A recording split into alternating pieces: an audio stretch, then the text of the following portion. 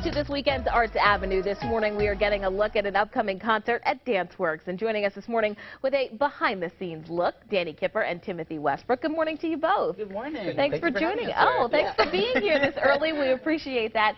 So tell us, what is this production? The production is Paleontology of a Woman, and it is a Danceworks Performance Company concert in collaboration with Timothy Westbrook.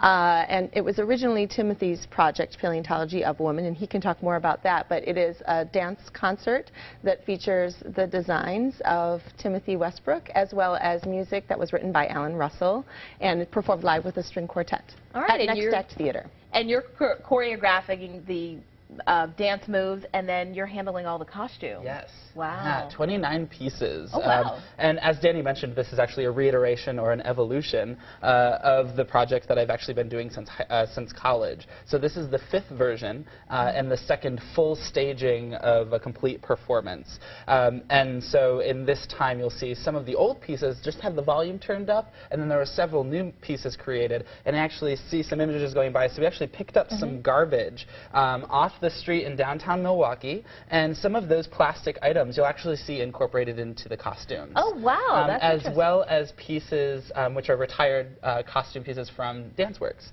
So they have this fabulous storage of old costumes that are no longer being used, and we put them to new work and new life. Wow, so reusing and recycling. Yes. Wow, that's exciting. Well, thank you both so much for being here. We do appreciate it.